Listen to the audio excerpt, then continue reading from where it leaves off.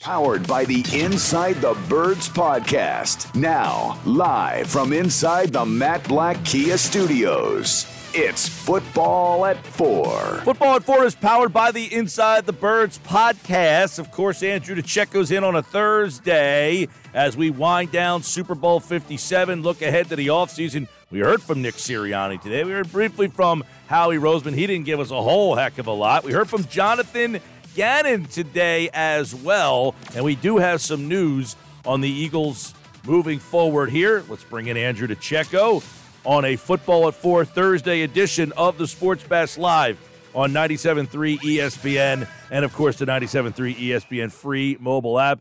DiCecco, I have a spellbinder here for you. How's that feel?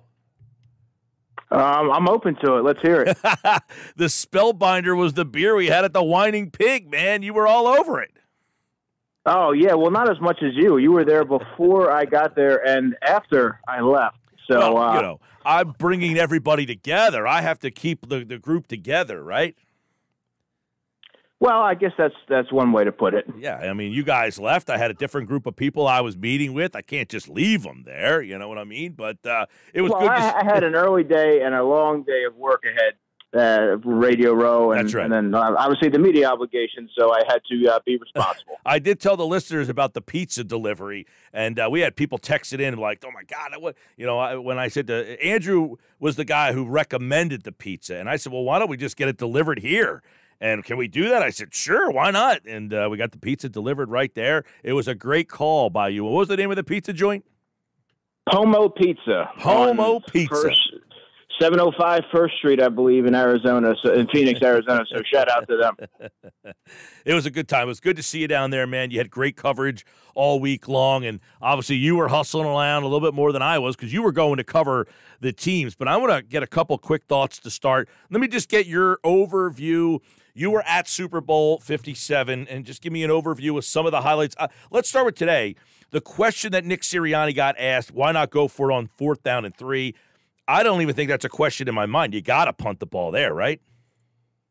Yeah, in the Super Bowl, when the margin for error is so small and you're going against a team, a high-octane offense like the Kansas City Chiefs, I think you have to play it close to the vest in that scenario. And that wasn't something that I paused and scratched my head and said, what's he doing there? No. I mean, I agree with it, and I believe he said 32 out of 32 head coaches would do the same. Now, the other question on 4th and 7, give me your thoughts there, because I got a couple thoughts on that. Number one, I hated the timeout on 2nd and 11. Just take the 5-yard loss, especially if you're willing to kick the field goal. If you're willing to kick the field goal, take the 5-yard loss and save the timeout. The timeout comes, and then I hate the play they run out of the timeout, which forces them to kick a field goal. But on 4th and 7, on the 20, do you go for it or do you like the 3?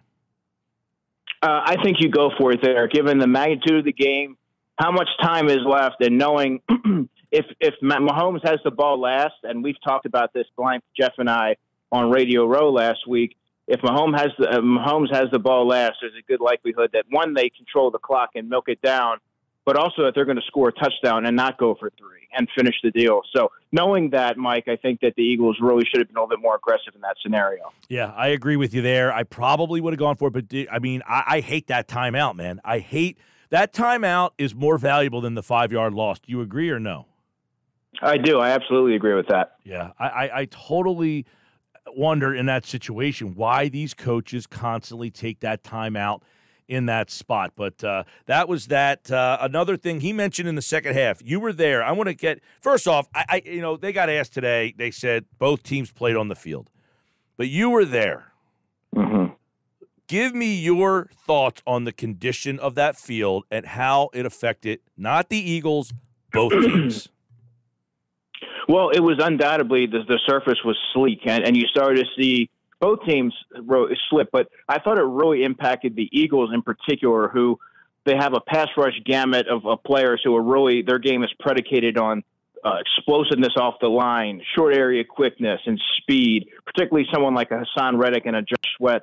And those are the two guys that I saw really struggle to find their footing more than most. And there was times where they got a quick get off, but they really couldn't get their grip on the ground, and they lost their footing. And then all of a sudden, it opened the door for Mahomes to have enough time to survey the field and get the ball out to his receivers. So I really thought that it really did impact the Eagles. But, like Howie said today, and like I've said since Sunday, both teams had to play on it. The Eagles aren't one to make excuses. They saw how much of a bad look it was when you heard the 49ers still talking about a game from 2 weeks ago. So they certainly weren't going to make any excuses. But that is something that Hassan Reddick alluded to in his post-game presser at the podium after the game, that he thought that the field was in pretty bad conditions, and he did struggle with the element. Andrew DiCecco, Football 4, you were there the second half. I want to get your thoughts on how the Chiefs' offense was so much more successful in the second half than in the first. What was the difference in that game? Because the Eagles' defense only gave up 7 points in the first half of that game. So how did the game take a twist? Well, it was a masterclass in game and play calling from Andy Reid. I thought the Eagles really struggled, particularly on those 2 touchdowns in pre-snap motion, the jet motion, and Kadarius Toney and Sky Moore. They also ran the ball far more efficiently than the Eagles did and controlled that clock. So I thought Isaiah Pacheco ran hard. I thought Jerick McKinnon made a really sound play at the end of the game to take a knee down at the 1-yard line, and he caught a few passes off in the flat. I thought he was even going to have a bigger role than he did.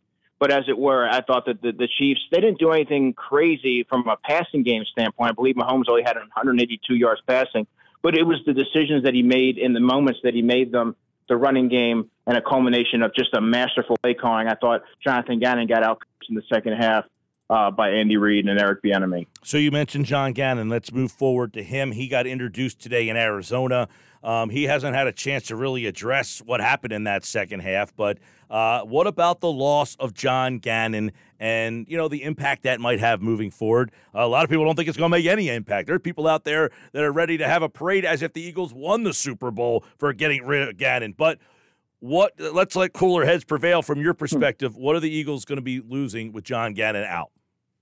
Well, oftentimes it's the backup quarterback who's the most popular guy in one city, and it seems to be in Philadelphia that the defensive coordinator is the least popular person affiliated with said team. Whether or not it's Billy Davis. Billy Davis obviously wasn't really good, but Jim Schwartz was. He was the catalyst behind a Super Bowl winning defense. He wasn't very popular, but the fact of the matter is that Jonathan Gannon is the best defensive coordinator that the Eagles have had since Jim Johnson. As far as just being able to command the room, maximize his personnel. I thought that he was really good in teaching the game. There's a lot of players that developed underneath him, and you couldn't find one player there that's going to say anything bad about him. I thought he really found a way to relate to his team and find ways to put them in positions to be successful. There were instances that, such as the most inopportune times in the Super Bowl, where he got out-coached.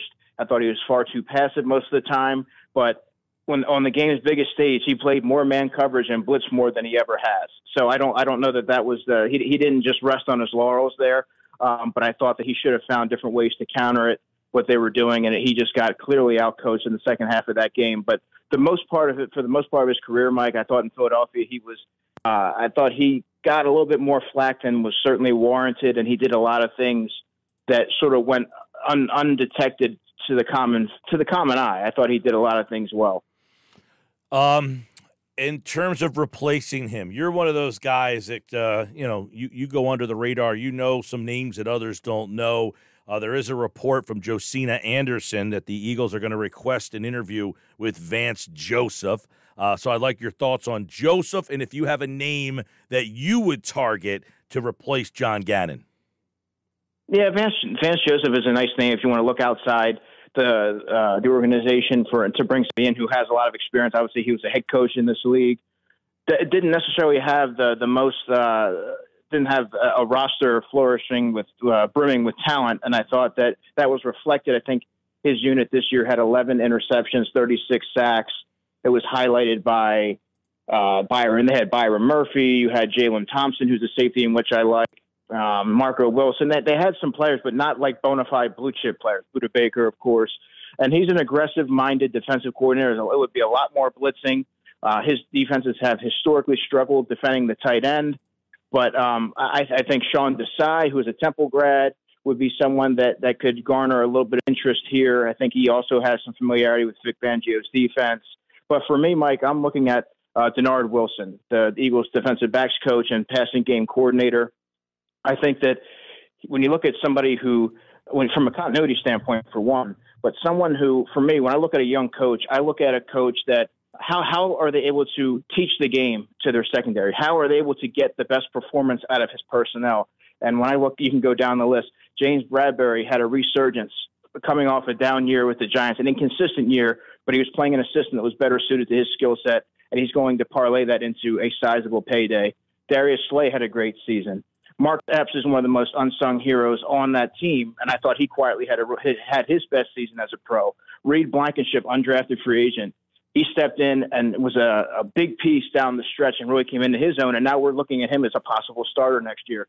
So there's a lot of players there that I thought took a step forward under his tutelage, and obviously Jonathan Gannon had a big part of that as well.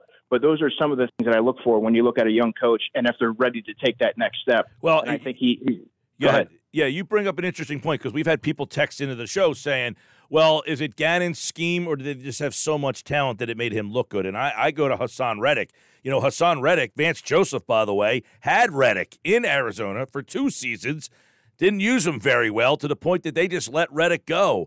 Now, Reddick comes here, he goes to Carolina, has a good year, but not a year like he had here. So is it the scheme, or did John Gannon just have so much talent, or did he do a good job with the talent that he had? And that goes with my point. I think that Gannon did a great job of maximizing his personnel to their fullest extent, right? Putting Hassan Reddick in a situation in which he's going to flourish. I think if I'm correct on this, Hassan had a year under Joseph that he had 12 and a half. Yeah, he did. He had 12 and a half sacks. But his second year. His second year there. But when you were down at the Radio Row with us, we had Devon Kennard on, and he kind of laughed at the way he said he was rooting so hard for Reddick because he said Reddick, this game meant so much for him because it was in Arizona, in that stadium, and he was laughing. He said, they used him so poorly in Arizona. Like he understood that they didn't know what to do with him there. Yeah, and when you're a player and you believe in your skill set and you know that you were improperly deployed, you want to prove yourself. You want to show, hey, it's not me. I'm in a system right now that's going to accentuate my skill set. You have something to prove. You have a chip on your shoulder. These guys, and to a man, going back to Jonathan Gannon, all these players wanted to play hard for him. Nick Sirianni was a big-time advocate for him. You heard him after the Giants game. His voice was resounding throughout the locker room, and there's a lot of people that sung his praises because he was doing all of these different things behind the scenes that you don't necessarily see or they don't show up in the box score because of his leadership and ability to command a room and find a way to put his players in the best position to be successful more often than not. Talking with Andrew DiCecco, Football at 4. John Gannon introduced in Arizona today. The Eagles need a new coordinator. They also need a new offensive coordinator. What are the Eagles losing with Shane Steichen, who got emotional when talking about the Eagles? So that bond obviously very strong when he got his introductory press conference yesterday. Actually, I think it was 2 days ago. But so, number one, how important of a role did Steichen play in this offense and Jalen Hurts? He played an immense role, and I really thought he caught a brilliant game in the Super Bowl really all season long since he took over play calling duties, even last season, the early part of last season when he took the reins from Sirianni.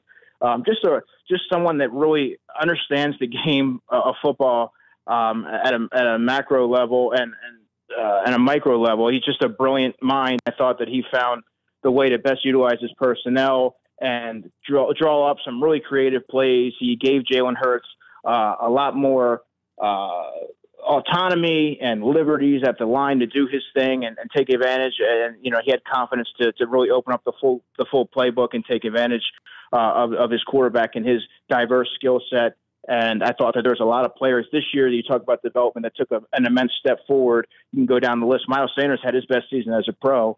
Devontae Smith came into his own. A.J. Brown was a top 3, top 5 receiver in the league this year. So this doesn't just happen by accident. All these guys are being put in position to be successful, and they're all developing, and everything was clicking on all cylinders this year. Candidates to replace him. I know that Brian Johnson pretty well. Would you imagine that he will be the next guy? And if so, that synergy that should remain between Steichen, Hurts, and if Johnson takes over? Yeah, and before I even get into it, I think that and I've seen this question kicked around a lot over the past 48 hours, I think the Eagles are going to miss Jonathan Gannon more than they'll miss Shane Steichen. Both are immense losses, don't get me wrong, but I think Brian, they already have they had two coaches really that are already in-house that are fully equipped to take the reins on offensive coordinator and Kevin Patullo. But Brian Johnson, for me, Mike, is the guy. Obviously, when you look at his continuity and relationship with Jalen Hurts, that dates back to when Hurts, I believe, was 2 years old. He knows him inside and out. He was instrumental in his development this year, having sort of serving as a catalyst to getting him prepared for the MVP caliber season that he had last year, and having him there and being able to kind of take that a step further and elevate the offense, and having been there and been involved in the game plan. By the way, he certainly didn't call the plays, but he's involved, as you've heard.